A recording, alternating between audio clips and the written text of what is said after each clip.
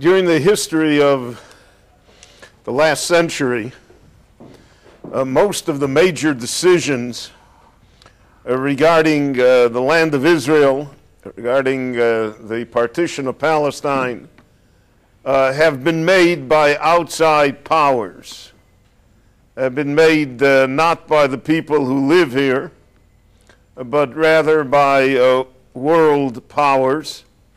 And that situation still exists today, where the latest proposition is made by Europe and the United Nations and Russia and the United States, and is to a great extent intended to be imposed upon the people who live in this country. The series of lectures here deal with three attempts earlier to impose some sort of solution.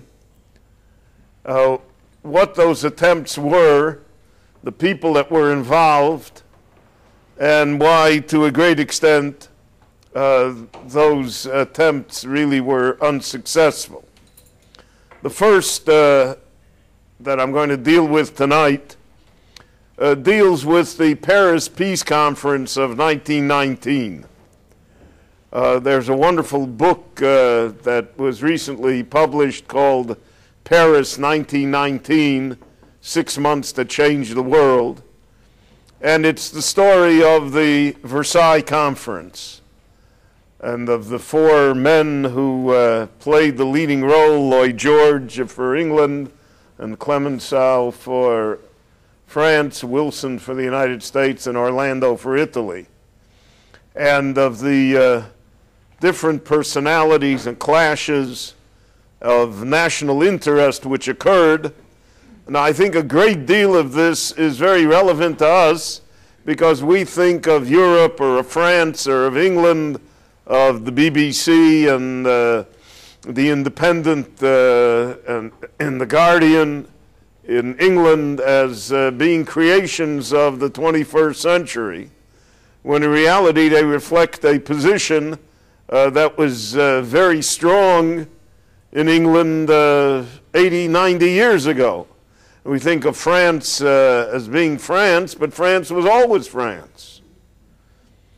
And the pressures, therefore, on the people of Israel, and the pressures on the Arabs as well, are of long standing. They didn't begin today. And I think that if we see it in that historic backdrop, we can see that this current roadmap or whatever plan is advanced is really only part of a continual chain of the attempt of outside powers to somehow impose a settlement on very reluctant participants here in this part of the world. The hero, as far as the Zionist movement is concerned, in the story of 1919 is Chaim Weizmann. Weizmann has never received his due in the state of Israel because Ben-Gurion didn't allow him to have it. But Weizmann is really the architect of the Jewish national home, of the Jewish state in the land of Israel. Weizmann is a Jew from Pinsk, from Motale. He receives a traditional Jewish education. He is an observant Jew until he's about 17. He then leaves for Germany. In Germany, he becomes secularized, but he doesn't become de-Judaized. And in fact, at the end of his life, he returned to become an observant Jew. Weizmann is a very complicated person, as all of us are. The greater we are, the more complicated we are. Take it from me. And Weizmann, he was described as a well-fed Lenin.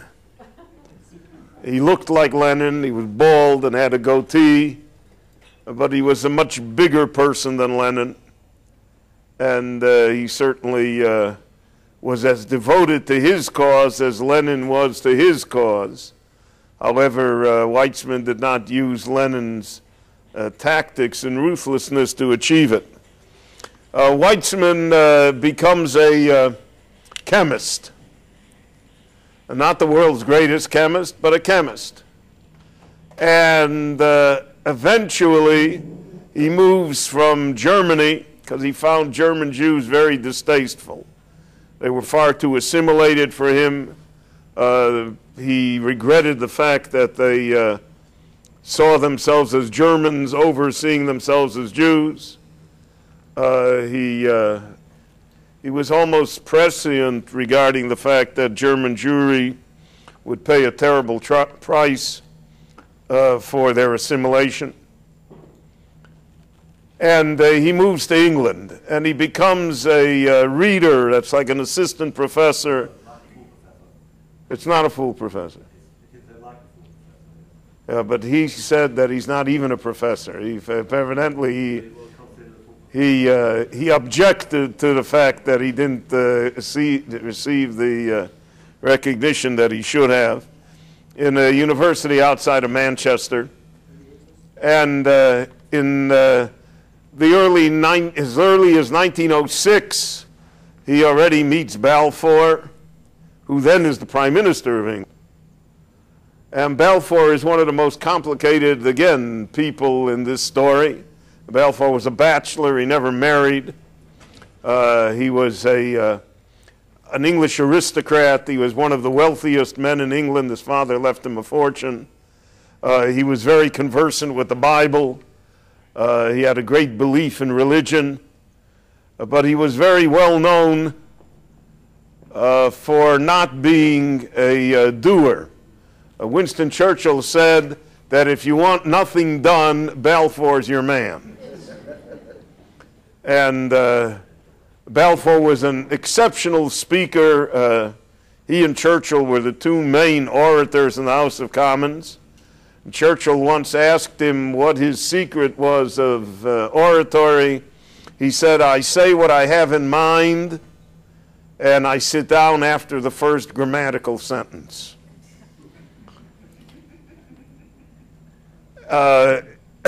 So to put it mildly, Weizmann and Balfour are an odd couple, very unlikely to be friends. Now, Balfour is related to the famous Cecil family in England. The Cecils were, from the time of Queen Elizabeth, were the nobility of England, always served in the government, always held positions of high importance, always were people of influence.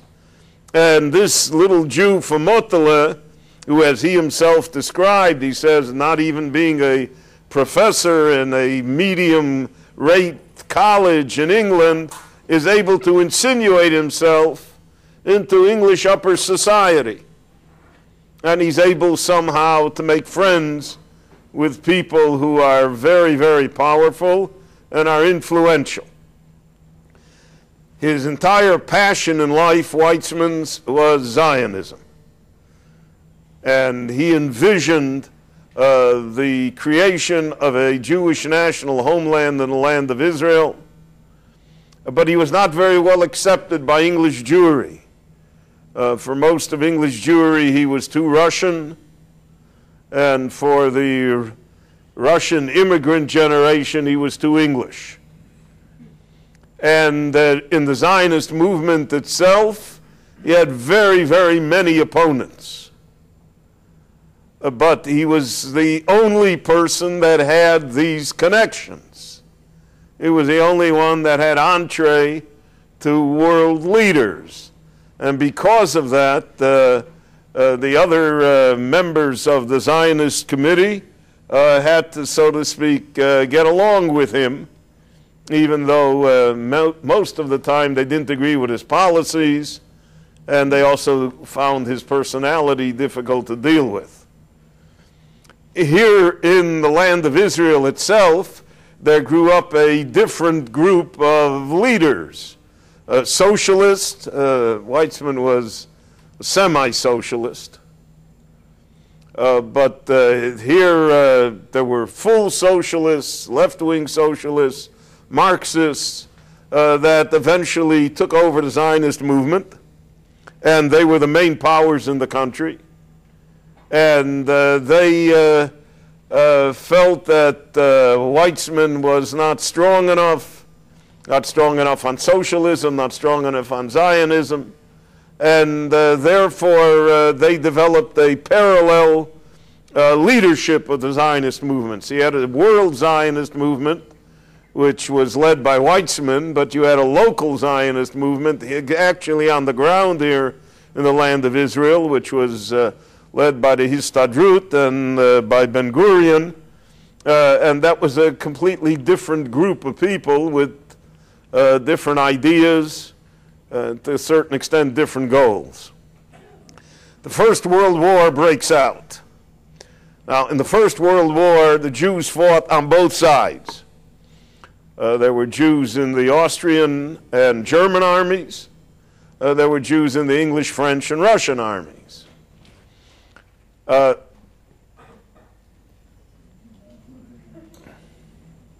question was, who would the Jews support in the war? Now, one of the myths that constantly exists is that Jews, who the Jews support somehow is very important. It can, in fact, be the make or break in the war. Why people believe that, it's hard to fathom.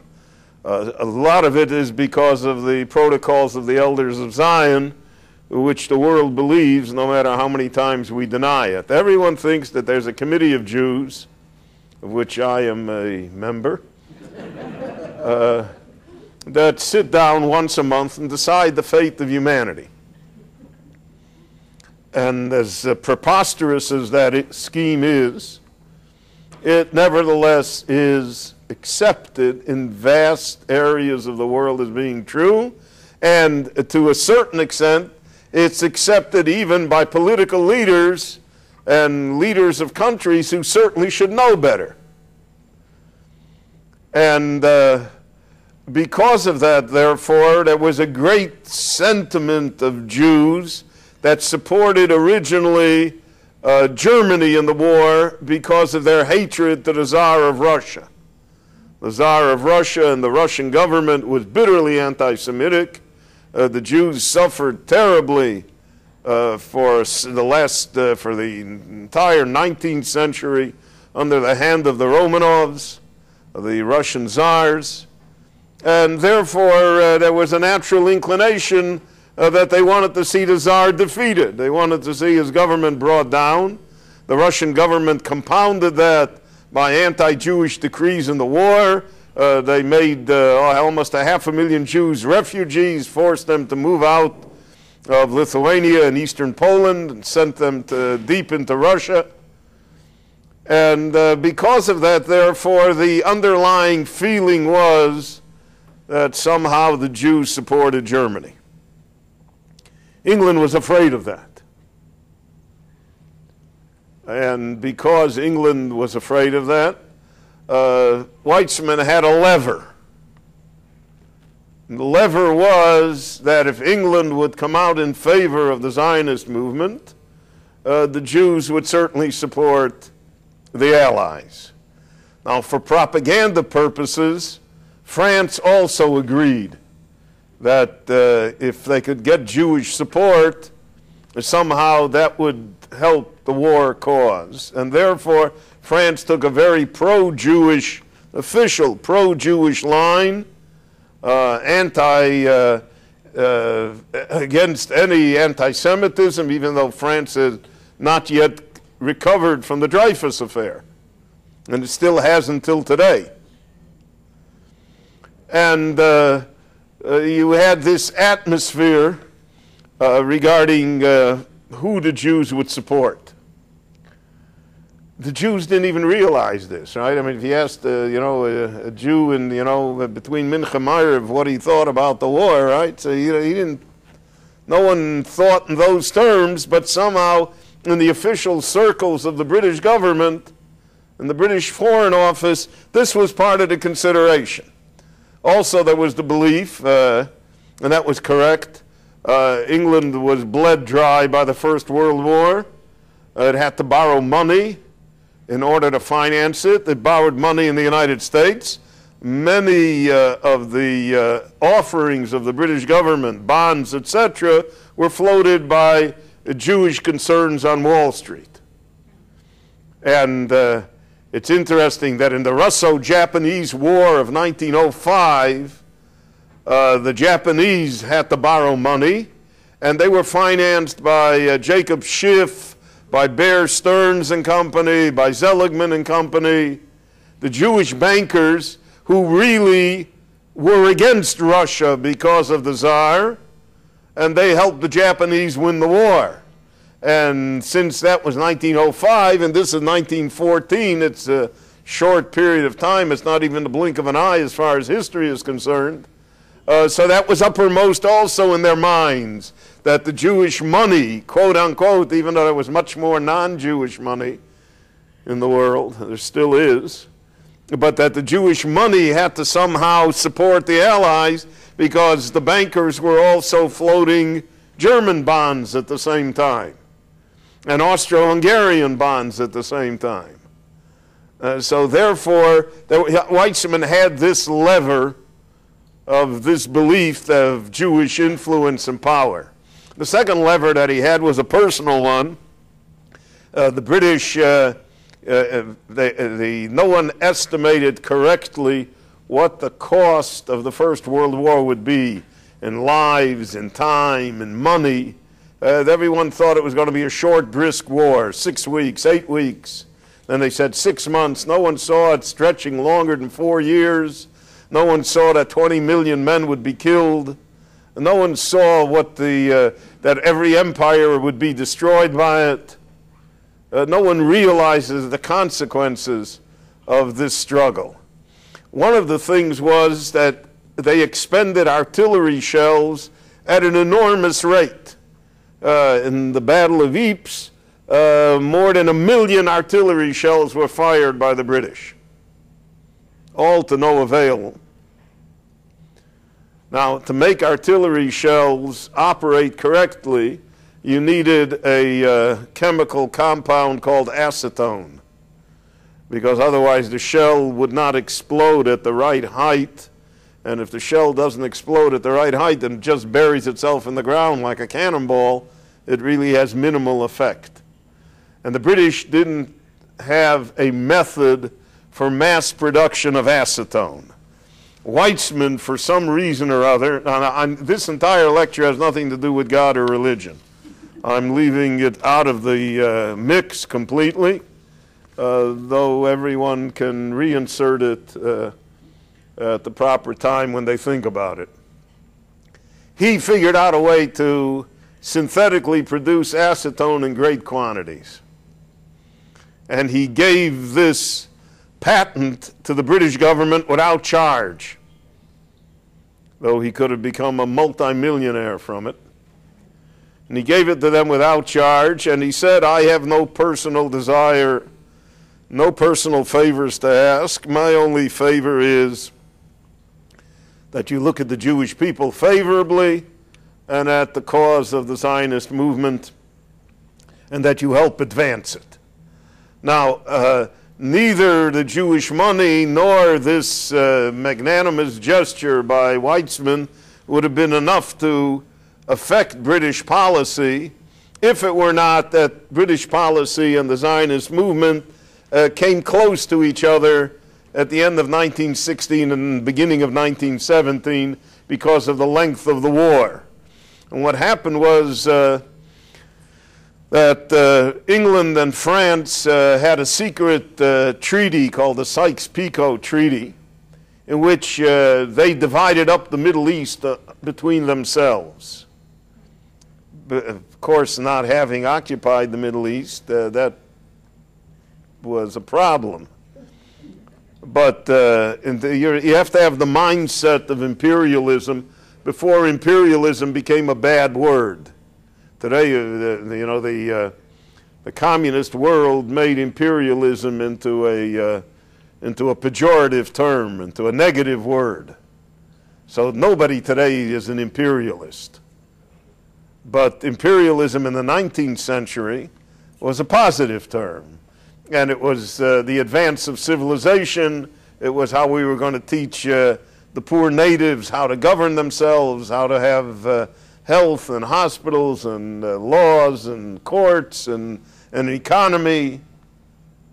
And imperialism and colonialism went hand in hand, and they were both seen as progressive, a means of educating the world, of bringing everyone up to European standards.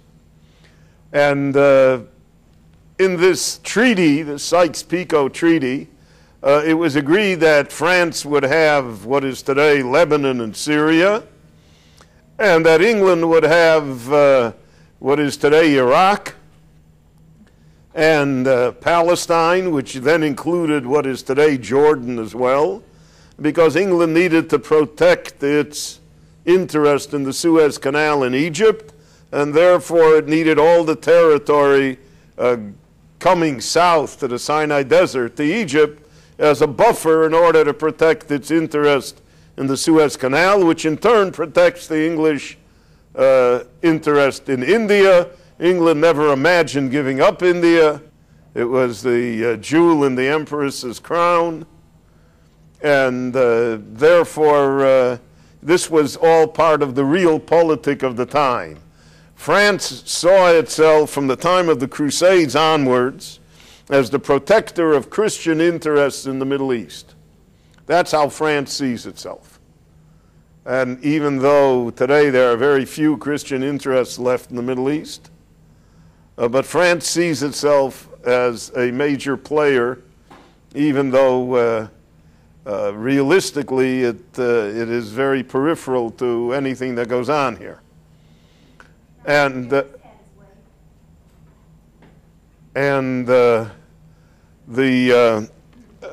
treaty, therefore, between France and England became the basis of what the division would be in the Middle East. At the beginning of 1917, the war turned very badly against the Allies. The German submarine warfare almost brought England to its knees. England was dependent upon imports of everything, of food and coal and of munitions. Everything had to be imported. England couldn't support itself in the war. And here you had now unlimited submarine warfare. The English blockaded Germany, so Germany was half starving, but England was also half starving. And England was afraid all of the major offensives on the Western Front had turned into nothing, into just bloodbaths. So England came up with really it was Churchill's idea originally to try and win the war by coming in the Middle East, by knocking Turkey out of the war. Turkey was the ally of Germany and of Austria. The Ottoman Empire was called the sick man of Europe. It was corrupt. It was, they thought that would be an easy way to get out. And England sent an expeditionary force to the Middle East under General Allenby. I think every major city in Israel has an Allenby Street, named after Major Allenby, after Major General Allenby. And Allenby and the British attempted to unseat the Turks from the Middle East. They had two allies. They had the Arabs and they had the Jews, both of whom wanted to get rid of Turkey. It was obvious to the Zionist movement that as long as the Ottoman Empire ruled Palestine, there never would be a Jewish homeland, because the Muslims would not agree to it. And therefore it was necessary somehow to eliminate Muslim control of the country. The Arabs were being exploited terribly by the Ottomans, by the Turks. The Arabs wanted to have their own countries, their own nationalism. They wanted to have their own freedom, so to speak, something which they have never achieved. And because of that, therefore, you had these two forces, both of which were against Turkey. England played on both of them at the same time. Because when you're in desperation and you have to win the war, you do what you have to do now without realizing what the consequences will necessarily be later. So they made conflicting promises to both sides. Now in what is today Saudi Arabia, then it was ruled by the Hashemite family. The Saudis, the Saud family, didn't take over until 1923 when they destroyed the Hashemites and drove them out. And the Saudis made an alliance with the Wahhabi Muslims in order to take over the country. And that's how this extreme form of fundamentalist Islam came to control the Saudi Arabian Peninsula. And also no one knew then that there was oil. Then it was worthless. It was just sand. Sand in Mecca. In fact, the main income in the country was the tourism of the Muslim pilgrims to Mecca. And then all of a sudden they discovered that 40% of the world's oil reserves lie under those sands. And that changed the whole picture completely. Now, what would have been had the Hashemites continued? There are a lot of what could have beens here in history. What could have been had the Hashemites continued to rule? Who knows? But the Saudis came to rule. In any event, Hussein, who was the sheriff of Mecca, the head of the Hashemites, and his son Faisal, and Faisal was really the head of the Arabs, mounted a rebellion against the Turks. And it's the famous story of Lawrence of Arabia, etc. So they attacked the Turks. The Jews here in the land of Israel, the Turks persecuted them terribly. Most of the Zionist leaders were driven out of the country. Ben-Gurion spent the war in the United States, in New York. Ben-Zvi, they were all driven out of the country. But there were Jewish organizations here also that opposed the Turks, spied for the British. Eventually, Weizmann put enormous pressure on Balfour, and in a really strange way, Balfour convinced the British government to issue a declaration on behalf of Zionism. Now, Balfour was opposed in the English cabinet by a Jew by the name of Montagu. And Montagu said very openly, he said that I cannot conceive a worse bondage to which to relegate an advanced and intellectual community such as England as the support of Zionism. He asked, what is to become of the people of the country? He said, it is a mischievous political creed untenable by any patriotic citizen of the United Kingdom. It was because of Montagu that the Balfour Declaration was watered down, because originally it was a much stronger statement in support of Zionism and in support of Jewish rights in the country. Weizmann's answer to this, very strange answer, they asked him, well, what is your right to the country? And he said, our right to the country is memory,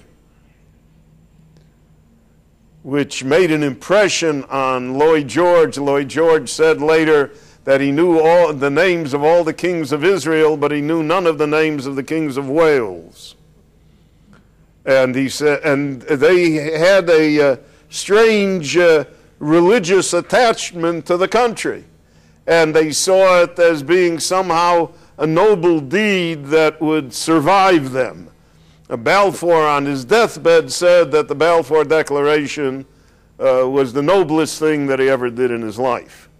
And it's interesting that Balfour is practically remembered by no one except the Jews. If it would not have been for the Balfour Declaration, someone pointed out to me that there were more streets in Israel named Balfour than in England.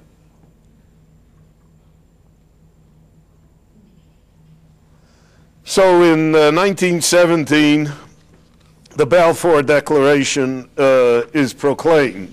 The Balfour Declaration says that we support a Jewish national homeland in Palestine, and will do everything possible to facilitate it without prejudicing the rights of the non-Jewish population. Now, how do you make a Jewish national homeland without prejudicing the rights of the other people who are not Jews? No one explained that. And the Balfour Declaration was immediately rejected by all of the Arabs, all of the Muslims, as being completely unacceptable, and that they would never abide by its rules or by its tenets. But Weizmann saw it as a tremendous triumph, which it was. And Weizmann's belief was that a Jewish national homeland could be built here in the country, but that there was no necessity to build a Jewish state. In other words, it would be the country would belong to England. England would be the defense, it would be the foreign policy, it would be the economy, it would be governed by the British, but that there would be an autonomous Jewish society in the country that would be able to develop, etc., etc. And his idea was that the state was a long time in coming. He talked in terms of centuries. Now, all of this was changed naturally by the Holocaust, which no one saw coming at all. And we'll discuss that in the next lecture when we discuss what happened in 47. But here we're in 1919. Now, in the peace conference, every little group in the world came before the peace conference and advanced its claim to being a nation. Part of the problem was that Woodrow Wilson, in his 14 points, stressed the idea of self-determination, meaning that every group of people had a right to decide for themselves where they were going to live and under which government. All of the countries in Europe had minorities. All of the minorities came forth and said, we don't want to be a minority, we don't want to be part of Austria, we don't want to be part of Hungary, we don't want to be part of Romania, we want to be a country by ourselves. Well, if you did that, there'd be 80 little countries in Europe.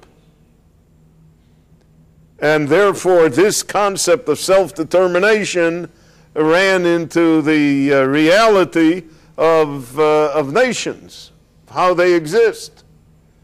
So they tried to find the balance. Czechoslovakia, for instance, they created a new country. And they put together two people who didn't like each other, the Czechs and the Slovaks. So today we see that they have separated into two separate countries.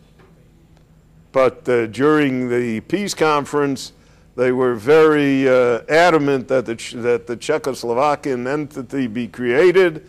Banish, Masaryk, all of the Czechs represented it, and the Slovaks wanted to be separate, but they said the countries couldn't exist separate. They forced them together, and they created that country. In Poland, you had the tremendous problem of minorities.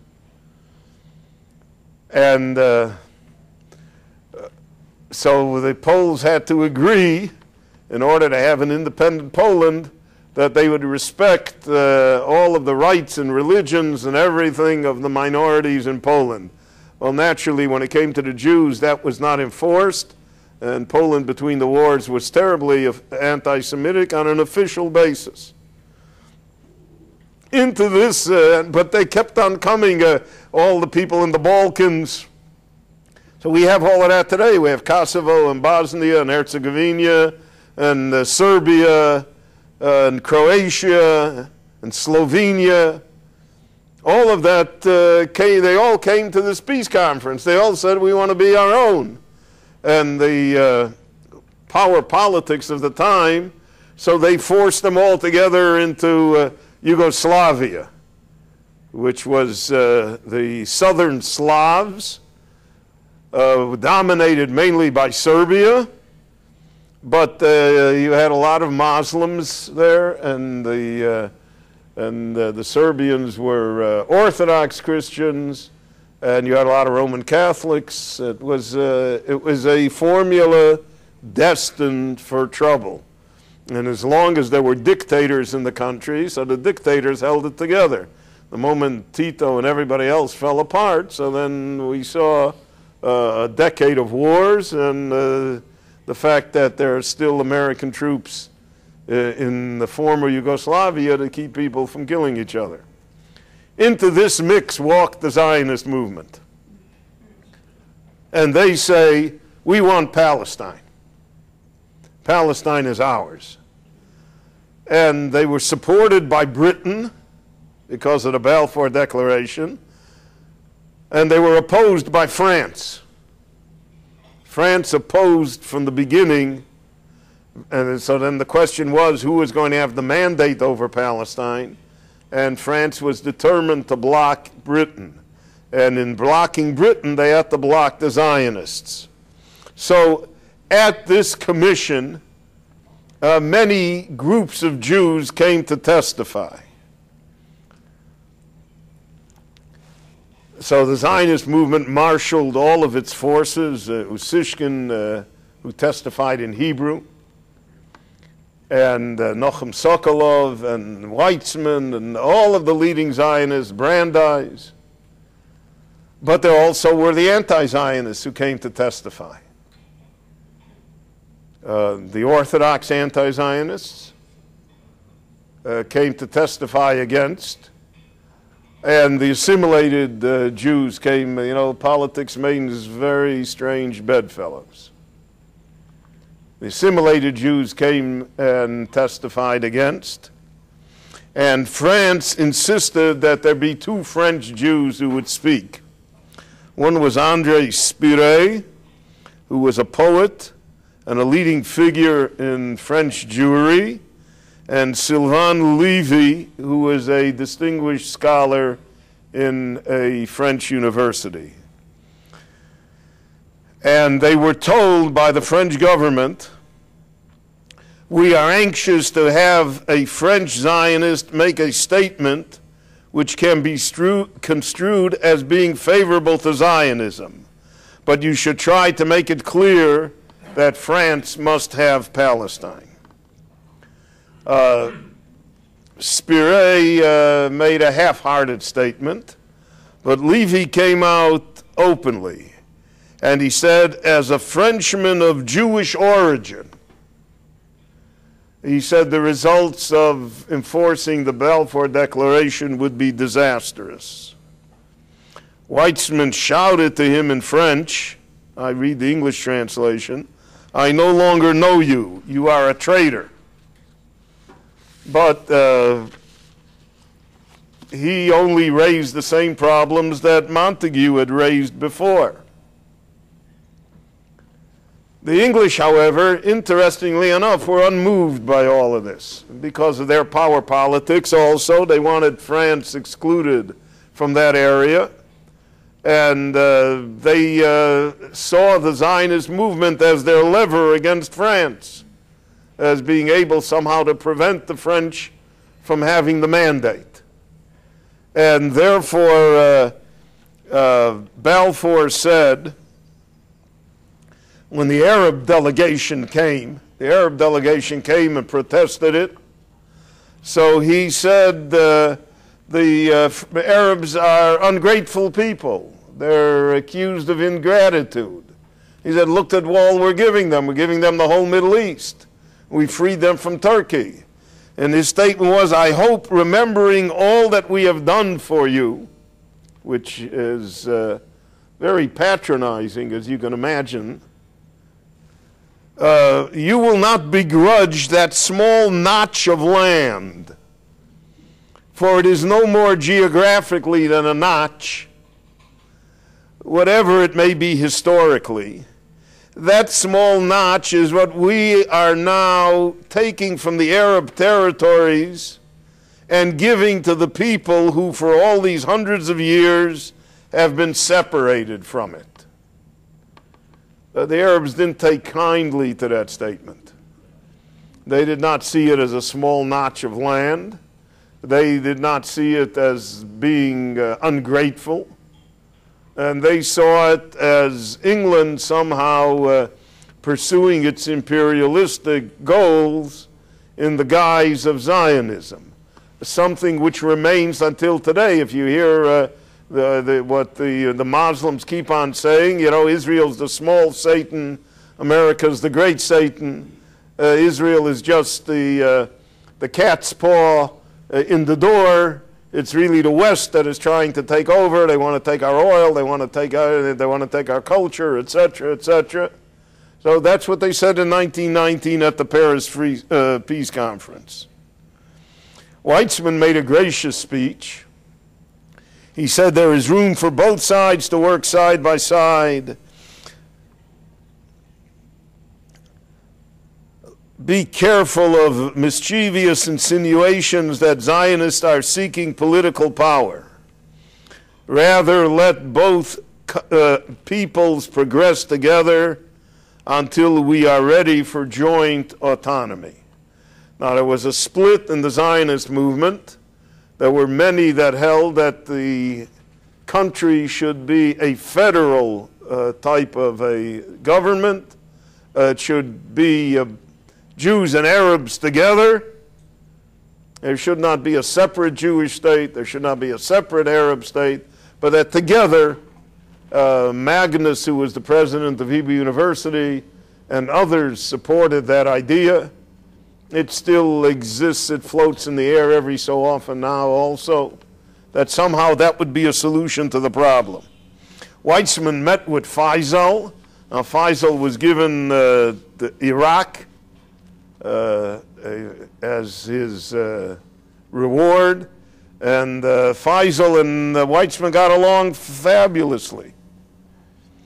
Weizmann said, however, that Faisal is contemptuous of the Palestinian Arabs, whom he doesn't even regard as legitimate Arabs. So this is in the inter-Arab struggle which still exists today, the attitude of the other Arab countries towards the Palestinian Arabs. He said to Weizmann, it is curious that there should be any friction between Jews and Arabs. After all, there is plenty of land to go around. Weizmann and Faisal made an agreement that they would live together in peace, but the agreement never came into being because of the problems between Britain and France and between the Jews and the Arabs.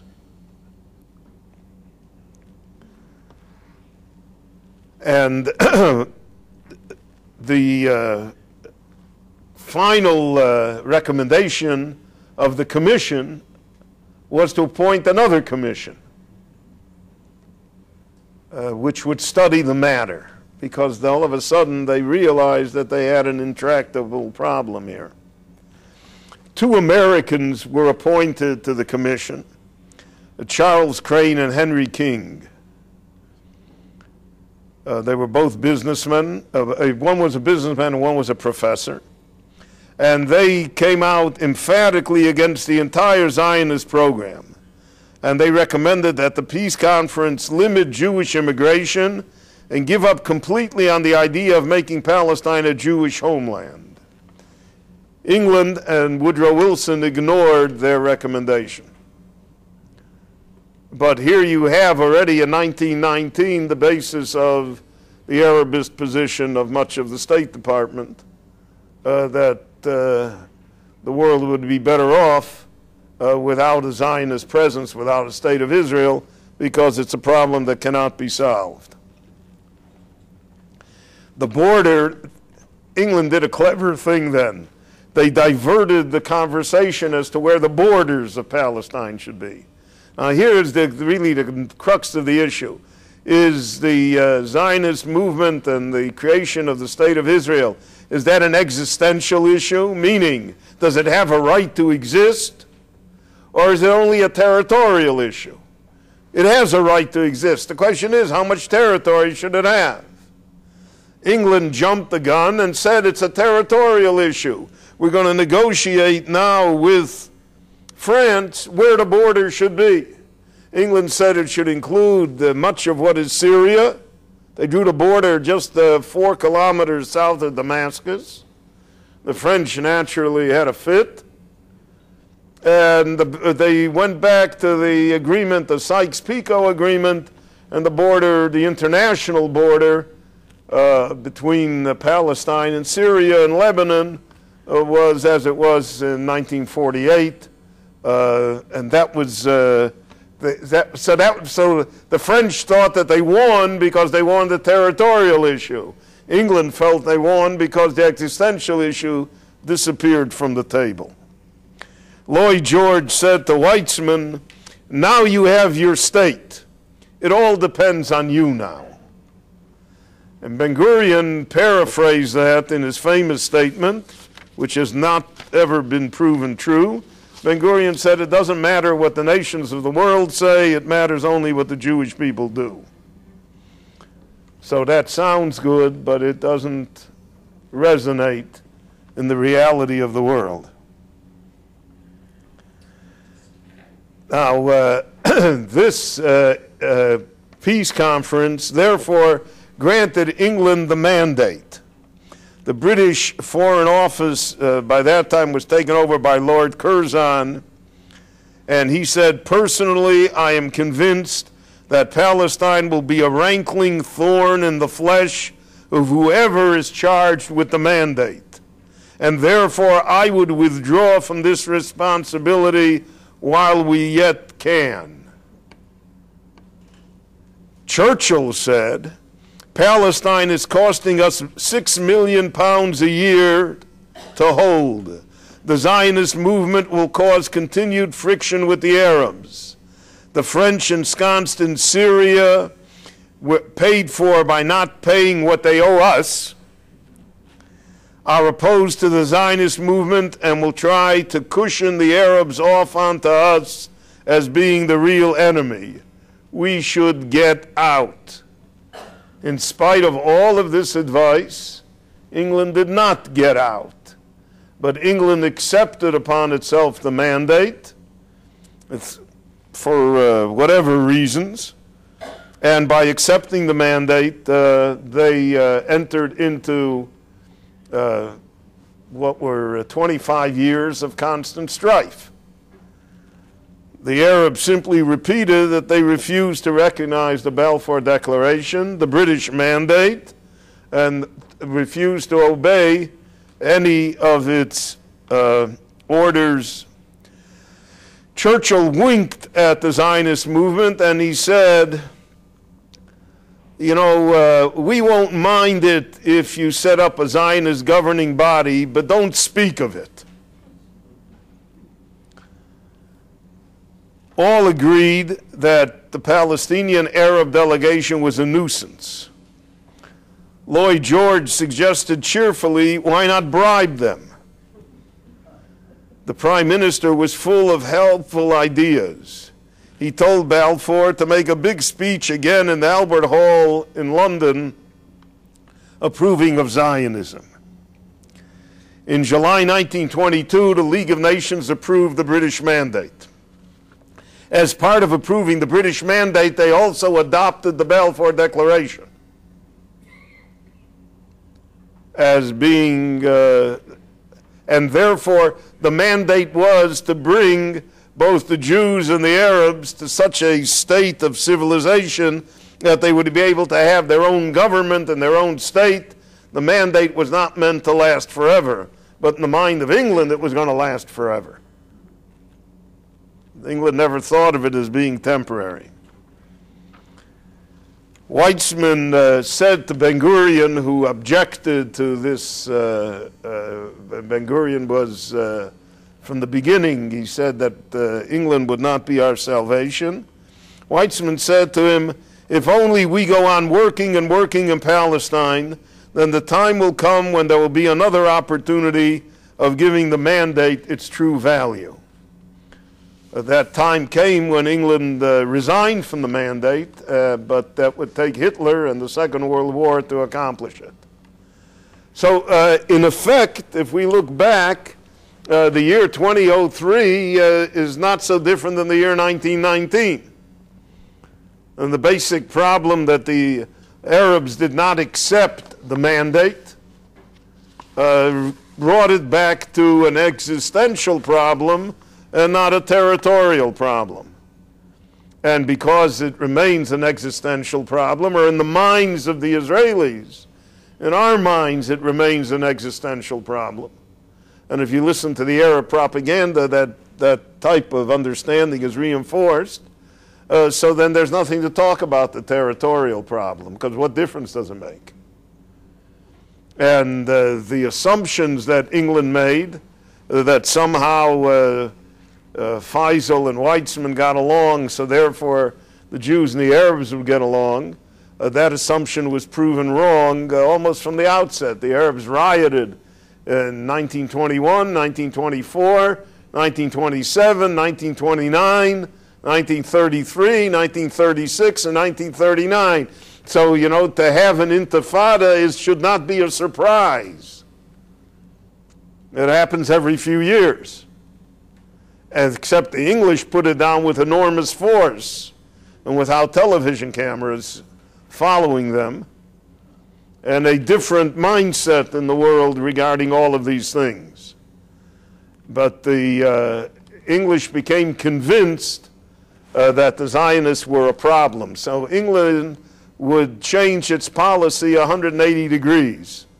By 1948, when we have tomorrow's brilliant lecture, so we'll see that England supported the Arabs wholeheartedly and was completely against the Zionist venture, and offered, in fact, to evacuate the Jews because they said otherwise the Jews would be destroyed. So this attempt in 1919 to you have to remember also that in 1919 there were 700,000 people in the country. Out of the 700,000, 560,000 were Arabs. So you had at most 140,000 Jews in the country at the beginning of the mandate. And yet it was like supposed to be even between the Jews and the Arabs. And as a practical matter, the Jews were more than the Arabs in terms of power, in terms of government, in terms of influence, in terms of the economy, in terms of the entire development of the country. So as we have seen throughout the world, the Jews were disproportionate in the country to their population. But not only disproportionate, they gave the impression that somehow there were 10 million Jews here in the country, and that therefore they could do whatever they wanted to do. This rankled, as you can well imagine, the Arabs. And England tried to appease them. They appointed the Grand Mufti. They did all sorts of things to try and appease the Arabs. They limited Jewish immigration. But none of that changed the facts on the ground in the country. And the facts on the ground in the country was that Tel Aviv developed and the New Jerusalem developed, and there were always new settlements and new outposts, and the Jews kept on pushing and pushing, and the Arabs resented every step of the way. And they resented it in the only way that they could, in violence. Once you had violence, so then Jewish defense organizations occurred. The entire dynamic that we see today built up already, and it became almost a self-fulfilling prophecy for both sides as to what was going to happen. Looking back at 1919, it's easy to second-guess all of the people at the Versailles Conference. Most of the time they come in for terrible criticism because 20 years later the world was at war again, in a worse war, in a more fearsome battle that took many more lives. And so therefore they're looked at as a failure. But I think on the whole, if you look at it, they had very few choices. They had terrible problems. They had very few choices, very few options. They tried to do the best they could. But as in most matters, we learned today in Pirkei Avos, Zeu Chochem, who's the wise man. So the rabbis gave one answer, a roes anolad, to be able to see the consequences, the future. since we're not blessed with prophecy, so no one sees that. We see in perfect hindsight, so we see that maybe the agreements in 1993 were not such good ideas. Maybe the Lebanese war, maybe this, maybe that, but that's all perfect hindsight. But when you're on the ground and you have to make decisions, so then things are not that clear. So in 1919, it wasn't clear to them either. They thought they did a noble thing. They thought they did the right thing. They thought that this would somehow bring stability and peace to the Middle East, something which the great powers have always sought to do. But as we see that the outside forces have been unable until now at least to be able to effectuate in that fashion. So that's the beginning of the story, 1919. Tomorrow we'll go to 1947 and 1948, and we'll see how the outside forces then changed, but how the results were pretty much the same. Thanks.